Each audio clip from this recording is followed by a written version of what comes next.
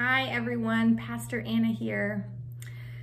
Today is the first Wednesday night in our Lenten devotional series, Walk Dusty.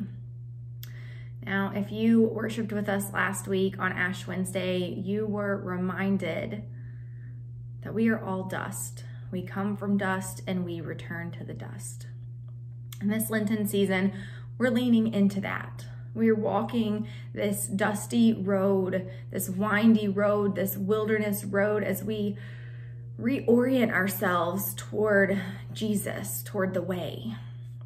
As we go on this way today, we are reminded that we are not alone and we walk together. So, during this series, you're going to be invited to have discussions amongst your household. And if you live alone and you don't have anyone to pause this video and chat with, we encourage you to call a friend. Pick up a phone, call a friend, call a child, call your parent, call your sibling.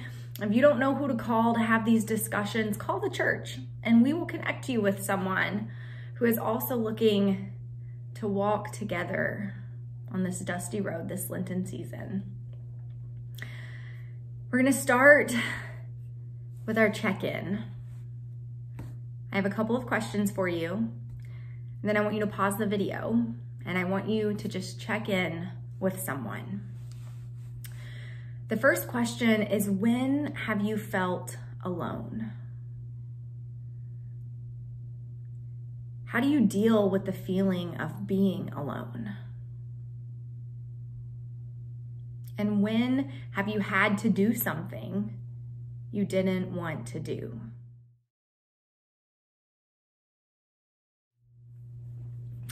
Just very briefly, I want to share with you all so that you all get to know me better as well during this time.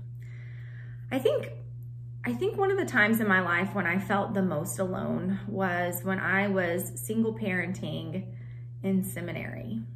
I moved 11 hours away from any of my friends and family in Knoxville and ended up in Philadelphia on the United Lutheran Seminary campus. And it was so hard. There was this constant fear of being in a city alone with my small children who at the time were 3 and 6, and I was alone. And I dealt with that feeling by leaning into it at first and doing what I do, processing how do I get away from this feeling of fear, right? The being alone, it instilled this like fear in me. And so I built community. I immersed myself in the seminary culture and seminary life, and it was so beautiful. I made lifelong friendships. My kids found a godparent. And it was beautiful. But the feeling of being alone, it was personally very scary. And I have a feeling that some of y'all have similar emotions around being alone.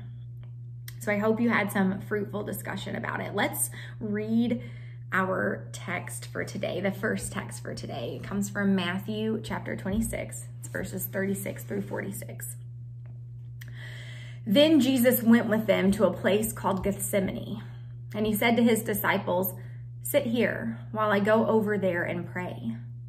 He took with him Peter and the 2 sons of Zebedee and began to be grieved and agitated. Then he said to them, "I am deeply grieved, even to death. Remain here and stay awake with me." And going a little farther, he threw himself on the ground and prayed, "My Father, if it is possible, let this cup pass from me. Yet not what I want, but what you want." Then he came to the disciples and found them sleeping. And he said to Peter, "So could you not stay awake with me 1 hour? Stay awake and pray that you may not come into the time of trial. The spirit indeed is willing, but the flesh is weak." Again, he went away for the second time and prayed, "My Father, if this cannot pass unless I drink it, your will be done." Again he came and found them sleeping, for their eyes were heavy. So leaving them again, he went away and prayed for the third time, saying the same words. Then he came to the disciples and said to them, "Are you still sleeping and taking your rest? See, the hour is at hand, and the Son of Man is betrayed into the hands of sinners. Get up, let us be going. See, my betrayer is at hand."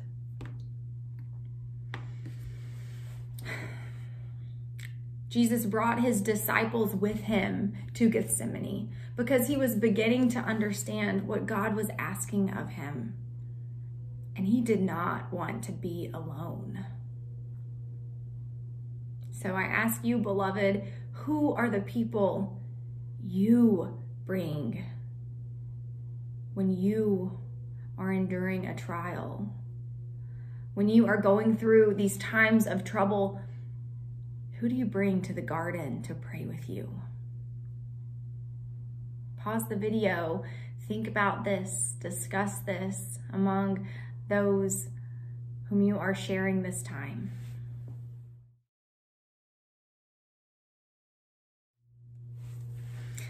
You know, I've always been an oversharer in my life. I don't know if oversharer is the right word, but I've always been a person that is very open and very direct. So I haven't had much of a problem asking for people to journey with me through hard times.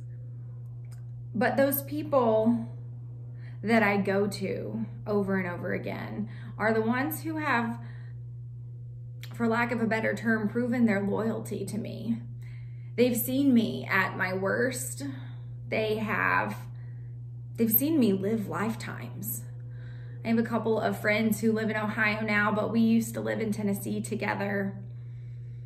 And they have two boys, two sons, and they grew up with Lady and Ezra. And, you know, throughout my many phases of life, they've been there and they have seen my transitions. They supported me through my divorce. They supported me through seminary. They supported me when I met Monique and we got married. And I'm very thankful for them, for those people that God has placed in my life who love me no matter what I'm going through, whether I've, caused a trial in my life or whether a circumstance has happened to me. I know that they will be there without judgment. Find some friends like that if you don't have them. All right, I have another question for you all. When have you walked with someone through a tough experience? And kind of a follow-up to that question, how can we support others when we don't know how to, or when we don't fully know what they're going through? Pause the video and think for a moment, or chat amongst yourselves.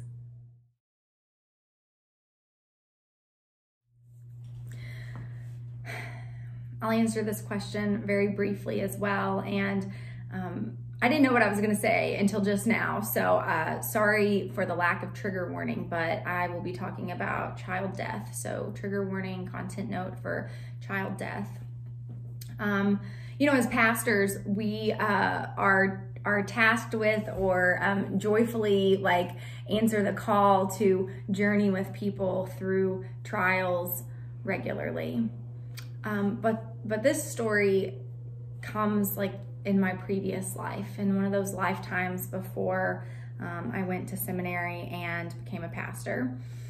I was pregnant with Ezra, and there were about, 5 or 6 of my really close friends who were also pregnant at the same time. We were all due. We all had babies back to back to back. Days apart from each other. And so we were all extremely pregnant. And one of our friends who had just had twins about a month before in Knoxville, on April 1st, we woke up in the morning and I was doing some classwork for undergrad. And I looked on Facebook and she put out a prayer request in one of our Crunchy Mama groups. And she said that her baby wasn't breathing and she asked for us to pray. And we all dropped everything. You know, one friend met her at the hospital. The rest of us went over to her house. She had other children, and her baby that wasn't breathing also had a twin. And so we dropped everything. And then we got the most devastating news.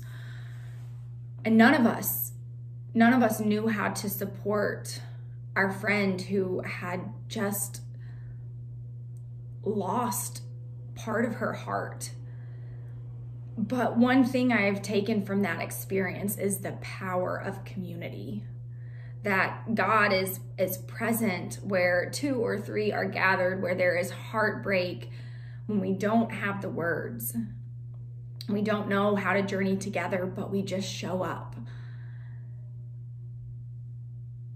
And it was hard.